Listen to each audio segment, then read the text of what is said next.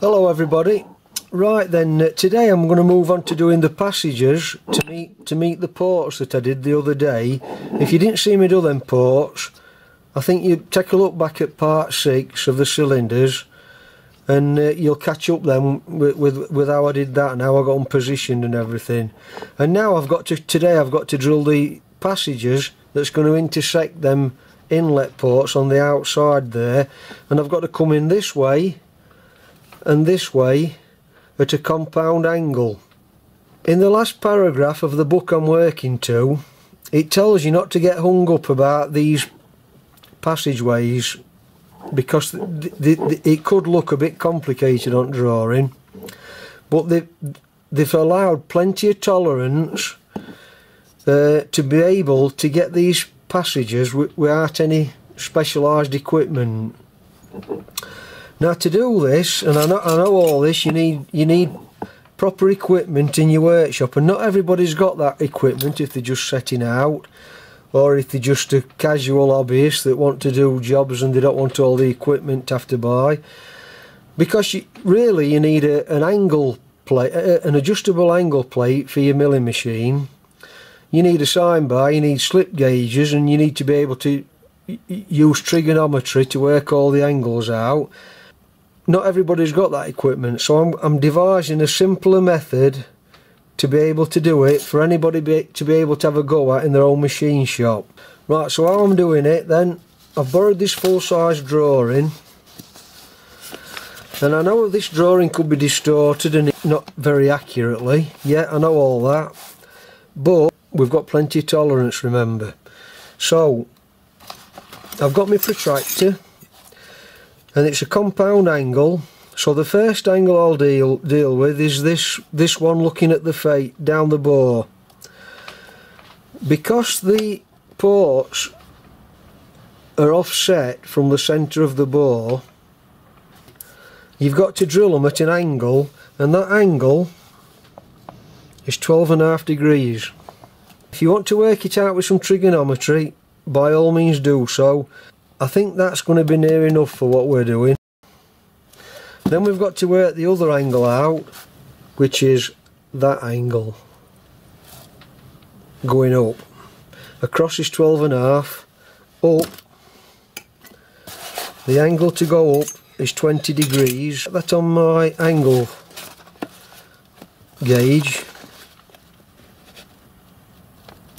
and that angle is 20 degrees.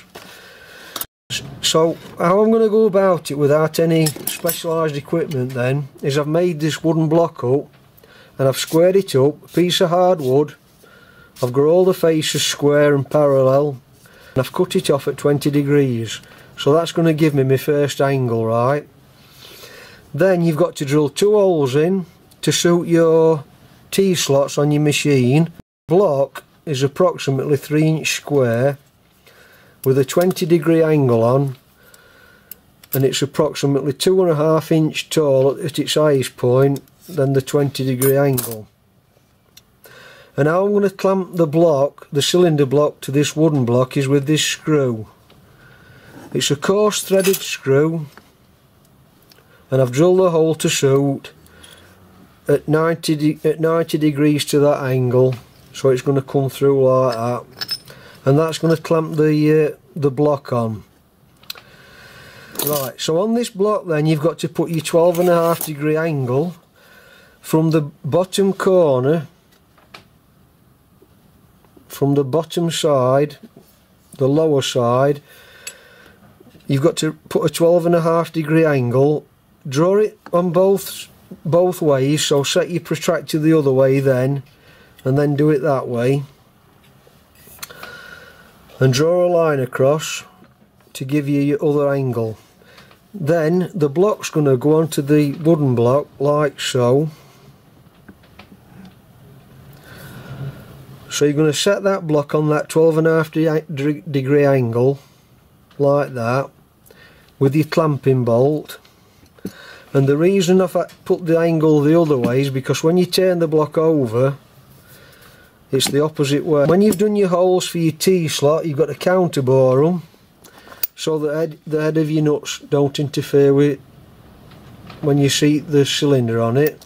Then you can put your cylinder block onto the wooden block, and we'll clamp that on.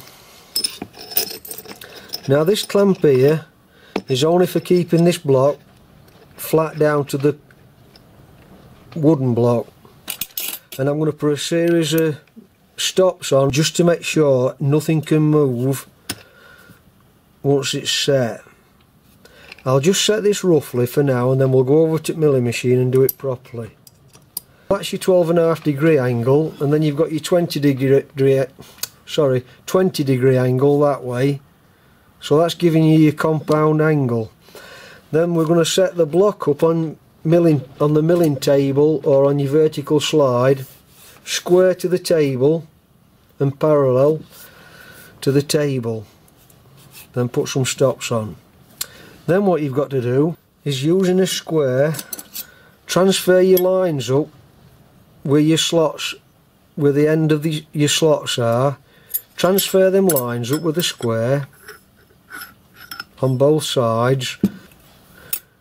You can then draw the lines up at 12.5 degrees from the point that they come onto this face, and that's giving you the area of the slot that you've got to work with. Now obviously there's a hole here which is interfering with you where the cover fits, so you've got to draw another line to miss that hole, like so. So that's then giving you a distance of, from there to there, where the drill's going to drill, 11/16, and you're going to put 3 3/16 holes in, which is 9/16, so it's leaving you 1/8 of an inch tolerance to play with there. So going the other way then, you then want a line from the bottom of your bore. You also want your line across from your slot, the width of your slot on both of them, taking across to this face. Then you can transfer them lines up this face, like so, and then a distance of 3/8 of an inch from this face down, which is there. That's giving you the position of where your slot is and the depth, that area there. Then when you've got your block on your milling table or whatever, you can then draw a perpendicular line from the bottom of this bore, where it meets on this face. A perpendicular line you can draw then down, and that's where your drill is going to hit.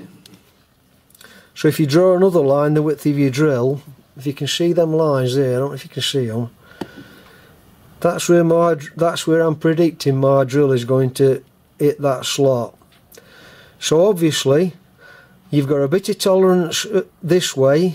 It don't matter if it came this way a fraction, you'd still hit it, or it wouldn't matter if it were a bit that way. It'd just be a little bit further up that slot, but you don't want to go too far, so you've got some tolerance that way and some tolerance that way. And then what you need to do when we get onto the milling machine, we've got to just mill a flat on here, just to give the drill an horizontal plane so it can start without wandering. We'll get to that when we get to the milling machine. So I think that's covered everything. I'll move over to the milling machine now, and then we'll have a look at it set up on milling now. And I'm just setting my stops up in my block, and I've got my T-slot fitted into the wooden block, and I've clamped that up square and parallel to the table and the machine's axis. And I've put 2 stops on. I've put one this side and I've put one on this side, so that block cannot move now. And I've put some stops on where I know that once my cylinder block goes on, it'll come up to them stops and it'll be set at that 12.5 degree angle. If I put my cylinder block on now up to these stops, you're not going to be able to see down here, but the 12.5-degree line that I drew onto the wooden block, I've got my block now, my cylinder block set to that line, and I'm going to put this bolt down the middle now to right. Now that's solid now, that can't go anywhere. I've got to put my milling cutter in, and I've got to mill a little flat onto the bore in between those lines that we drew on over on the marking off table, so it doesn't interfere with that hole where the cover fits. A 5/16 cutter in to do this. So I'm all ready for machining now.